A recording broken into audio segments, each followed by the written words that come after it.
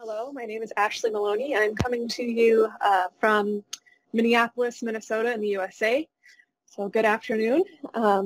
As you can see, we have a lot of cameras and screens here, and I'll just kind of walk you through what you're seeing. The big screen that you're seeing right now is the Auger software, and then face camera from the computer. I also wanted to show you this screen is a live image of inside the chamber. So if you open up these doors, this camera is actually pointed inside the doors so you can see all of the attachments we have on our system. And then this is another kind of cool image here. This is a camera that is pointed inside the chamber, and this kind of square piece of metal that you see in there is the sample I'll be analyzing today. So just briefly, I want to go back and show you the system. So inside the system, you can see we have a lot of attachments here, and Jens kind of discussed that as well briefly in his talk. But I just wanted to point out, and hopefully you can see my hand here, but this is our EDS detector. This is our ion gun for sputtering and depth profiling and sputter cleaning.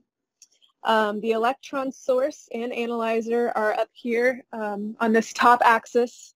We have the electrons coming down from the top, and also the analyzer is on the same axis, so it's our coaxial CMA analyzer. We have our fib gun right here for doing fib cuts. And then we also have the intro port, which is on the other side of the system. So I guess the question you might be asking is, why do we have so many attachments, and what is the use for all of these attachments, and can we discuss ways in which these techniques are complementary to one another? So I wanted to do that today by showing you a sample that really demonstrates a good example of why we need all of these different attachments and what we can do with them to get more information than we could with one single technique alone. So I will start out by discussing with you a sample that I have loaded into the instrument, and this is our Auger SmartSoft software. This is an aluminum sample that we got from a customer, and it's aluminum, and I think it has titanium and zirconium passivation on the surface.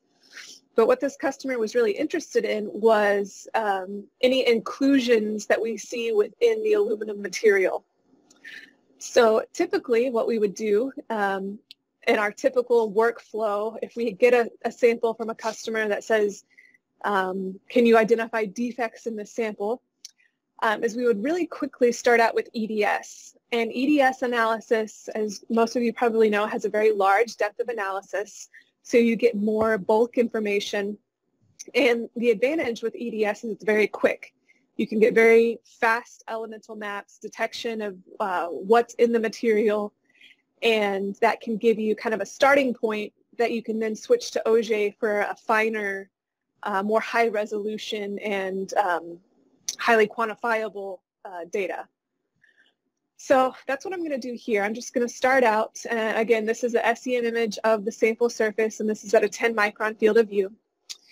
And I'm just going to quickly collect EDS information here. So I'll start out, and I will, oops, I'm sorry. First, I need to turn off the light inside the system, otherwise I get noise. So you'll see in the chamber camera, you'll see this light go off and it'll go dark. Otherwise, I'll get a lot of noise. And then I also need to put this to external. Okay, so now I'm ready to start my EDS acquisition. So this is just an electron image that it is scanning on the surface. And then after it takes this quick electron image, I will acquire map data just to get an idea of quickly what elements are present on the surface. Again, this is an aluminum sample, so obviously I would expect aluminum. And here you can see the live map collection, obviously a lot of aluminum, which is to be expected. Also a little bit of magnesium. Oxygen is to be expected. Interestingly here, we have kind of a low region of aluminum, or low intensity of aluminum.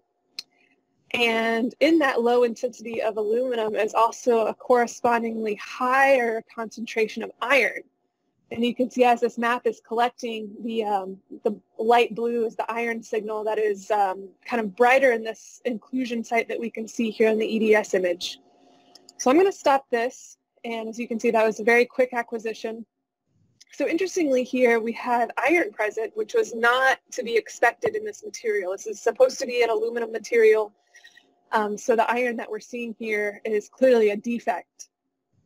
So now we want to be able to map this defect with a much higher spatial resolution. The spatial resolution of EDS is on the order of about a micron. And our spatial resolution with Auger mapping, with elemental mapping, is about 8 nanometers. So clearly we can get a much higher spatial resolution image of this defect particle with Auger. So that's what I'm going to try to do here. So I'm going to switch over to the Auger software. And I'm going to collect a quick survey spectrum of this entire field of view here. So I'm just going to start my Auger survey. And the Auger survey will start collecting, and I'm only going to do 3 quick frames here. It should take about a minute for all 3 frames. And as this is coming up, we can look at the differentiated data.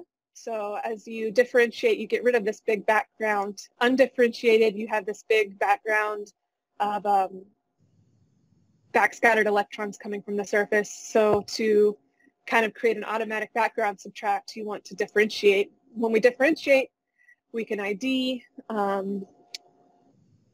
So it's saying there's oxygen present on the surface and magnesium and aluminum. So we were seeing all of those. I don't think this barium is real.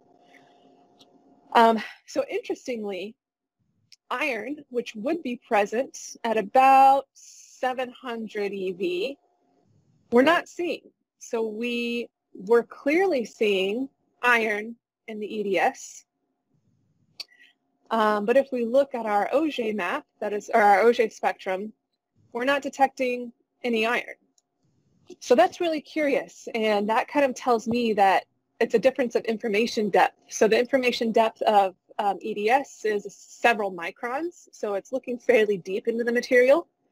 And our signal from Auger is coming from the top couple nanometers.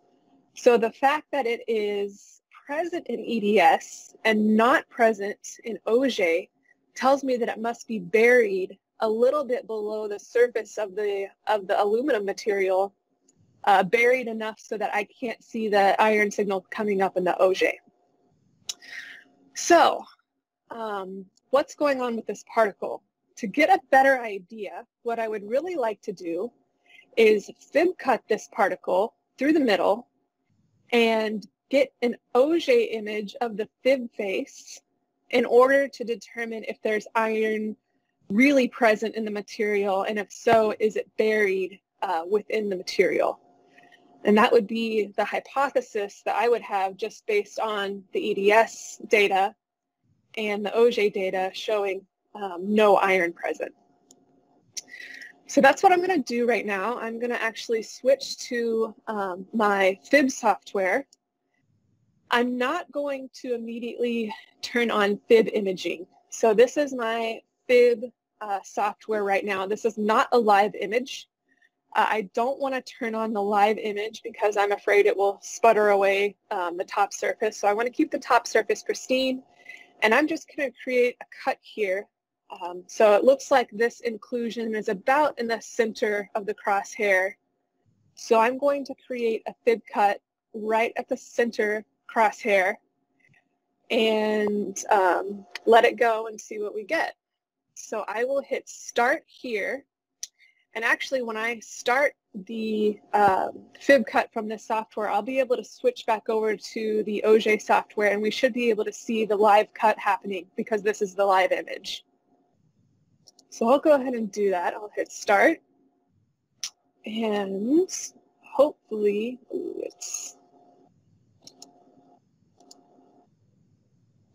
so I'm going to back off a little bit because it looks like it's a little bit close to the particle. So I'm going to go down a little bit and start it there. So we're seeing this cut, and I just want to get it a little bit deeper so that I can maybe see more of this face. It shouldn't take too long.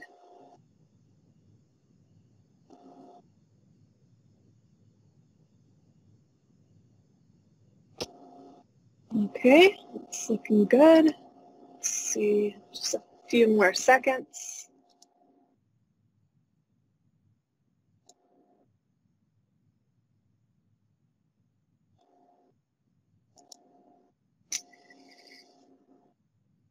Okay, so now you can see we have cut the particle.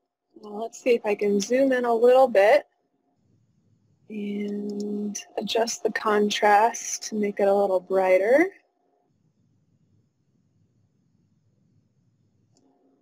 Okay, and now what I will do is I will collect an Auger spectrum from our fib face. So I will change this box so that it is just taking an area on that freshly cut fib face. And with any luck, we'll be able to detect the iron now that we have exposed the particle. So now let's do a survey.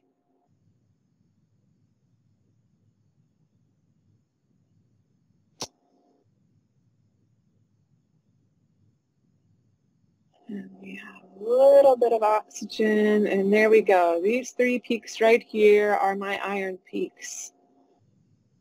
So now that we have cut the particle roughly in half, we can see that now that we're analyzing the bulk of the particle, we have detected iron. Wonderful. Okay, so I'm going to now quickly just abort that. And what I wanted to show is a mapping now of this surface. So let's see if I can zoom in just a little more and maybe move up a little bit. Okay, and now let's collect just for a few minutes an iron map and an aluminum map. Let's see what that looks like. So here's the iron.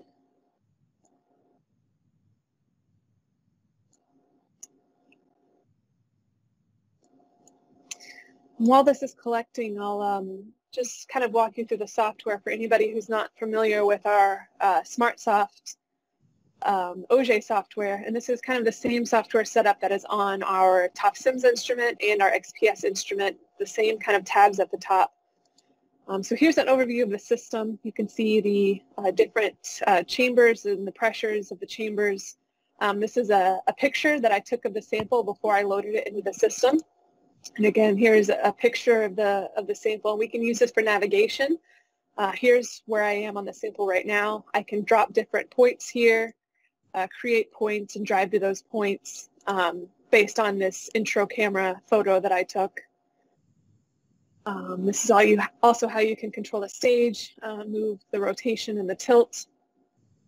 This is my live SCM image, and this is my Auger. So here we can nicely see, just after a couple frames, we have the iron inclusion that is very clearly apparent in the Auger map, which is pretty cool. So this is from the surface of the sample before any fib cutting. We saw no iron. We did see iron in the EDS. And then after the fib cut, mapping this fib face, clearly we have a iron inclusion that is present, buried beneath the material. So what's important here is that if I only had EDS, and if I were only looking at this particle with EDS, it's not very apparent based on this particle, or based on this image, how deep this particle is. What is the shape of the particle? Is it a flat platelet? Does it go several 10s, 20 microns into the material? It's very difficult to tell that from this EDS. Also, it's very difficult to tell the exact spatial distribution of this particle because of the relatively low spatial resolution of EDS. So we needed EDS to know that there was iron there in the first place, because if we only had Auger, we would not have been able to detect the iron present at all. So we needed the EDS to know that there was iron there. We also needed the Auger to be able to look at this fib cut with high spatial resolution after we have started the mapping. So then if I switch over to the aluminum map, we should see that the aluminum is collecting right now. I'll let that go for a minute.